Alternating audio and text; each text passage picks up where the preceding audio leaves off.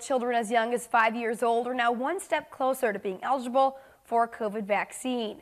An FDA advisory panel has recommended approval of Pfizer COVID vaccine shots for children as young as 5 to 11 years old. The almost unanimous vote comes after a full day of debate.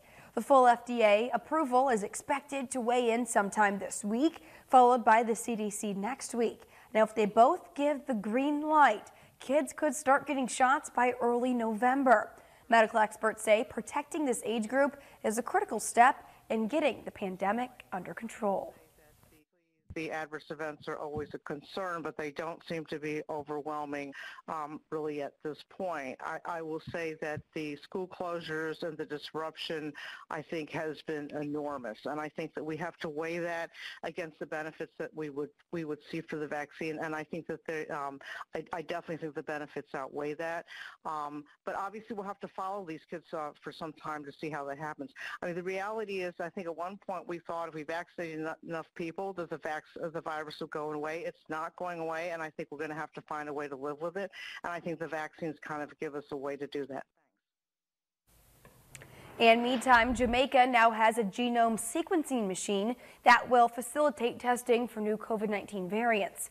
Prime Minister Andrew Holness says the acquisition of the equipment is part of government's effort to equip the public health system to manage the COVID pandemic and future emergencies.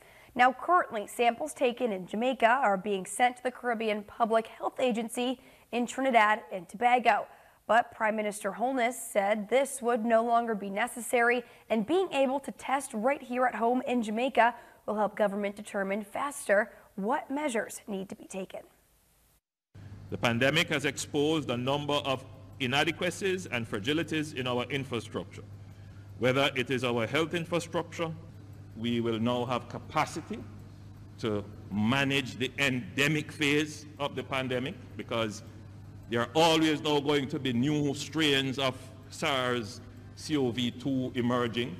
We don't have to wait 6 weeks to know if it is here.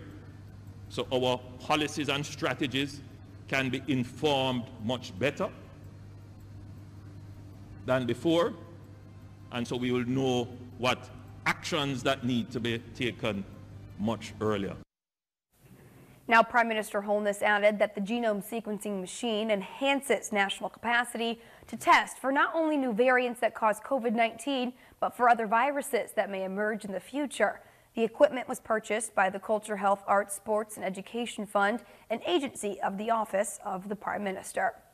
And turning now to the Turks and Caicos, an idea to turn the TCI Tourist Board into a destination marketing and management organization, well, has now become a reality, and TCI residents are not happy. In fact, it was actually pushback from the public that forced TCI's premier to hold a press briefing to clear some things up. Our Deandra Hamilton reports. Turks and Caicos residents are not taking kindly to word from the Premier that the TCI Tourist Board will be dismantled and changed to a destination management organization. Already, offices in the UK, Canada, and the US are being shut down. The pushback on the transition brought the Premier to a press conference. The remit of Turks and Caicos Islands Tourist Board is one that is limited because, after all, it is what I call a status organization. That is, it's driven purely by the state. It was an idea promoted in the party's manifesto, in its throne speech, and in the budget communication. But the public did not imagine that the introduction of a destination marketing and management organization would replace the board, only support it. The Premier said despite record-setting successes in tourism, the remit of the tourist board is not right for tourism's future. Tourism sector or tourism board will take place orderly, meant to be wound down as we stand the two organizations up. But the pitch did not sit well with many, who questioned the absence of the tourism minister at that press conference and the need to change what is indisputably working well for a year-on-year buoyant tourism industry. Clarity on the differences the DMMO and the new tourism authority would bring remained ambiguous despite the PR attempt. From the leader of the opposition, Edwin Astwood, a strong word to the premier that he never told people he would shut down the board. I am of the belief that many of the voters and others assumed that the words pertaining to the DMMO in the PNP Citizens contract meant there would be a restructuring and a rebranding of the existing tourist board. I firmly believe that the tourist board should not be closed down. This is not a job-cutting exercise. There's no intention to fire anyone. Premier Mizik still plans to move forward with the establishment of the DMMO and the Tourism Authority by April 2022. And continuing our coverage on the tourism front, just weeks before the hectic holiday travel rush, the U.S. is now getting set to roll out new guidelines that will impact anyone entering the country. John Allen has the latest.